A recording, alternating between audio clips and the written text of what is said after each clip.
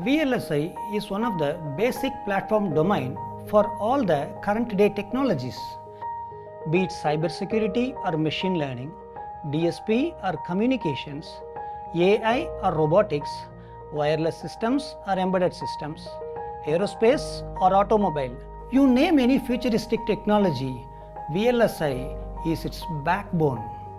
I know many students who have joined in IT companies, software companies and other companies after their BTech, but have returned back to study VLSI in Amrita University.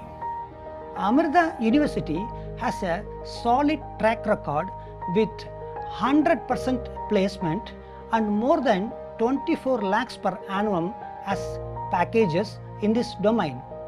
Currently, India is an emerging electronic technology hub next to China and is the most sought after by the Western world. This leads to the demand of highly skilled VLSI engineers in this domain. If you want to be that leader in this emerging technology world, now is the time for you. It's m-tech, it's VLSI, it's Amrita, and it's Amritapuri campus.